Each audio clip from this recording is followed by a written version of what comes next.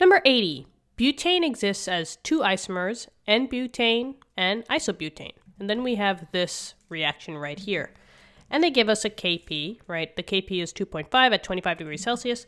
And then they say, what is the pressure of isobutane in a container of the two isomers at equilibrium with the total pressure of 1.22 atm? Okie dokie. So the first thing that I'm going to do is I'm just going to look over here just to see that this is a balanced equation, right? It seems like I have one component here, which is n-butane, and it's coming to equilibrium. There's the double arrow with this compound, which is isobutane. So I'm just going to make sure that everything is accounted for. I have 1 carbon, 2 carbons, 3 carbons, 4. 1 carbons, 2 carbons, 3 carbons, 4. And then let's see how many total hydrogens. I have 3 hydrogens here, 2 plus 2 plus 3, so there's a total of 3, 4, 5, 6, 7, 8, 9, 10 hydrogens. So this would technically be C4H10. And then if we do the same thing here, I have 3 hydrogens, 1, 3, and 3. So 3, 3, and 3, that's 9, plus 1 in the middle is 10. So we have the same compound here. It's balanced. So what I'm going to do is I'm just going to rewrite this, and I'm just going to say that we have n-butane. It's just easier. Or actually, let's see.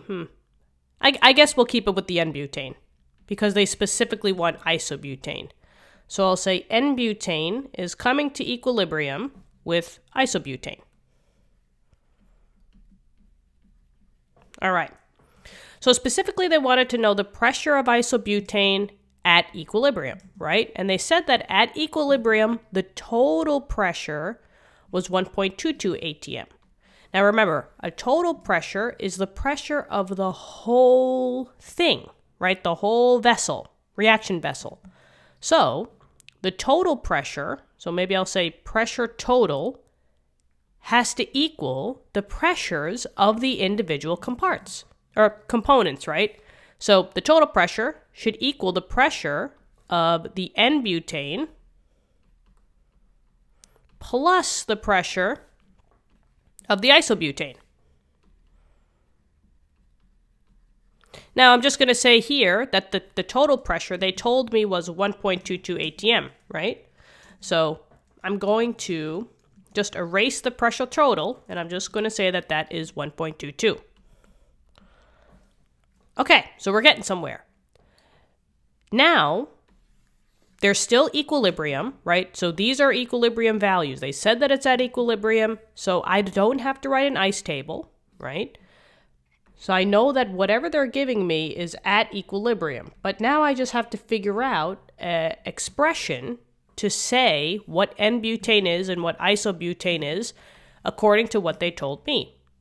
Well, let's see. They're asking for the pressure of isobutane. So to make it easy on myself, I want to solve or let X be isobutane because that's literally what the question's asking for.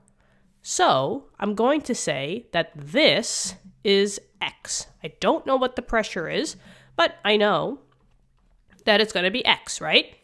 So I know that this guy is going to be X. Now I have to figure out what the n-butane is going to be. And remember, with algebra, right, if we can't have two different variables here, this isn't multivariable calculus, I need to express this in terms of X. But go with this formula, guys, right? If we said that 1.22, the total, equals the pressure of the n-butane, and now we know that this is just plus X, we could figure out what the pressure of n-butane would be in terms of X, right? All we got to do is just minus X, and it kind of makes sense, right? The total minus the isobutane would be the n-butane. So there you go. So the n-butane would just be 1.22 minus X. So that's what I'm going to write over here, 1.22 minus X. Now, we're at equilibrium. They gave us a Kp, so let's bring up that Kp expression. It's this one, right?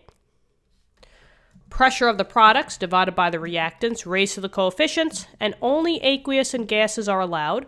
In order for this to work, they didn't specifically say what states these were in, but let's assume that they're both gases.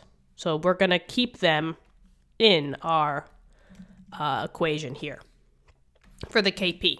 So let's write out our formula. So Kp equals pressure of the products. The product is the isobutane. So P isobutane. And remember, this would be raised to the coefficient, but there was nothing in front of here. That just means that I have one of them, right? So I just raised this to the first, but I don't really have to. And then this would be divided by the pressure of the n-butane. That's the reactant. And once again, there was no number in front. That means that there was one. So you could raise it to the first, but you don't have to. And now we have all the numbers. They told me that the Kp was 2.5, right? The isobutane, which is this one, we said that that was going to be X.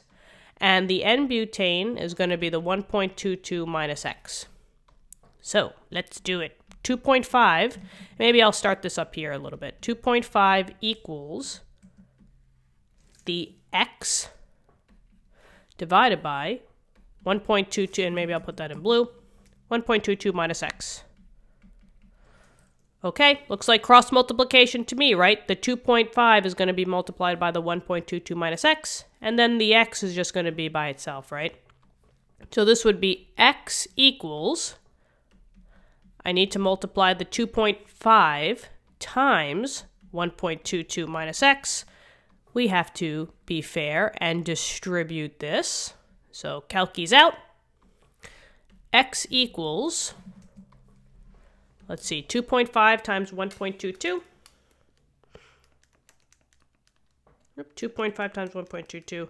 I get 3.05 minus 2.5x. Let's bring the 2.5x on the other side just so that we get the x's on the one side, right? Cross this off.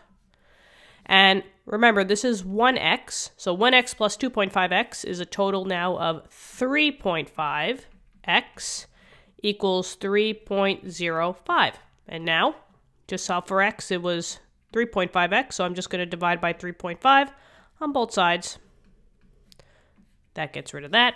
And now we have x. X equals that divided by 3.5. A lot of decimals, but they give me 2 sig figs for the Kp. That's the lowest number of sig figs. So if we care about sig figs, I'll give it in 2 sig figs. But who cares, right? 0.87. And we were talking about pressure. The only pressure unit that's allowed in the Kp expression is atm. And they gave me the total pressure of atm, so that kind of gives you another way around that. And the X was isobutane. What is the pressure of isobutane? We labeled that as X, so this is the answer. So the pressure of isobutane is 0.87 atm. And that's it, guys. Hopefully this helped. Thank you so much for tuning in. Let me know in the comments. Subscribe to the channel if you want to help us out. And I hope you guys are having a great day. Let's keep working hard. And I will see you in later lessons. Bye-bye.